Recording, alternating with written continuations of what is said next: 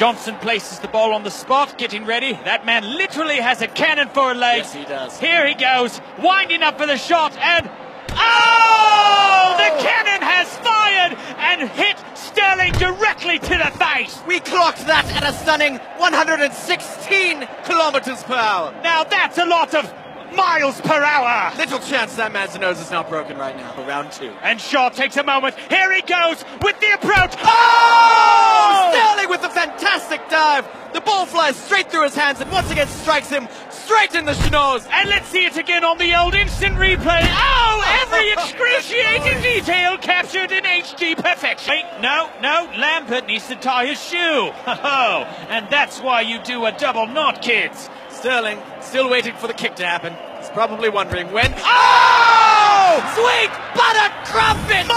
The ball drills Sterling right in the face. That man's nose must be absolutely devastated. He's gonna look like a witch that flew her broom into her nose and then crashed into a hammer.